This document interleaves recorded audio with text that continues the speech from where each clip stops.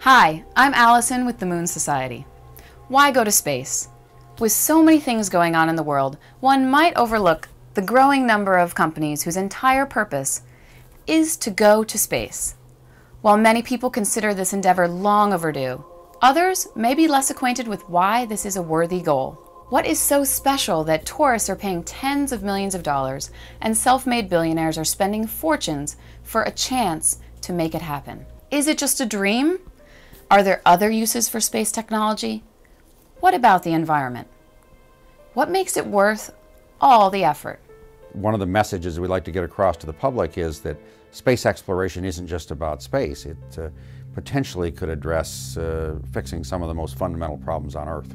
The fact is that if you're believing that the goal of humanity is to spread life into space, you're trumping the entire environmental argument. We don't want to just save the life of Earth. We want to expand the life of Earth to worlds now dead. We want to take life and spread that seed. That's an incredible and exciting thing to do.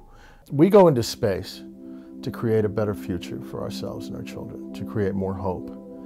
We go into space because that kid growing up in China right now, maybe you, wants to have that same future that you see on TV or that you see on the podcasts or YouTube or whatever of a nice living, a nice house, maybe a two-car garage that you see on the TV shows or this or that and the other.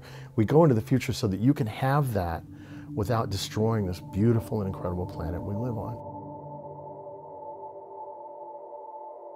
With the opportunities and promise that space offers, there is the obvious question: where do we start? Do we construct O'Neill space colonies from material launched from Earth? Do we colonize a near-Earth object, an asteroid or comet? Do we head directly to Mars? There is a very obvious starting point in an extremely convenient location.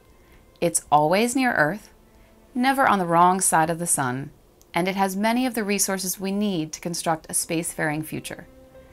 This destination is the Earth's moon. I got into space largely because I wanted to go to the moon. I haven't been there yet other than virtually with the Clementine probe. In my mind, the reason for going to the moon is quite simple. We're going to the moon to learn how to live and work on another world. This is the first planet that's off our own where we can actually get experience living on another planet. It's not like living in low Earth orbit. It's not even like living on a distant interplanetary spacecraft traveling between the planets. This is living on another planet with its own history, its own environment, and its own special set of challenges. I also came to think that the moon is not only important to me personally, but to the human race, because it's our stepping stone to the solar system. It's where we cut our teeth, we learn how to do things, and it can be used as a platform to help us get to the rest of the solar system. The moon is obviously the first really significant step. A little over a decade from now, I think we're going to begin to see permanent occupation off the planet. So I can't imagine a more exciting time to be alive. If we can live and work productively on the moon, we can live and work on any other object in the solar system. So going to the moon is exciting in its own right. It's understanding the moon's evolution and using the moon scientifically, but it's also developing the skills we need to become a true spacefaring species. I remember a quote by Kraft Ericke, who spoke at the first Lunar Base Symposium in Washington, D.C. in 1984. He said that some people say if God had meant people to fly, he would have given them wings. I say, if God had intended for humans to be a spacefaring species, he would have given them a moon.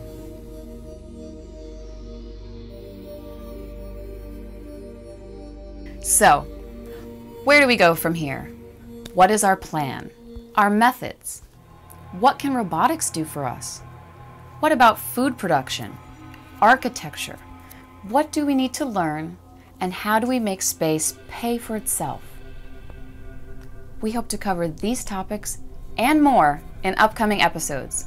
For the Moon Society, I'm Allison.